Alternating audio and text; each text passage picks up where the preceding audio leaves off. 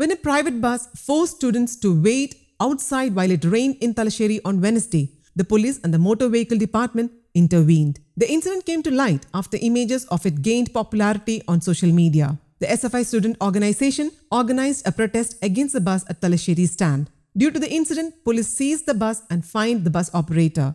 On Friday, the bus was released after paying a fee of Rs 9,500.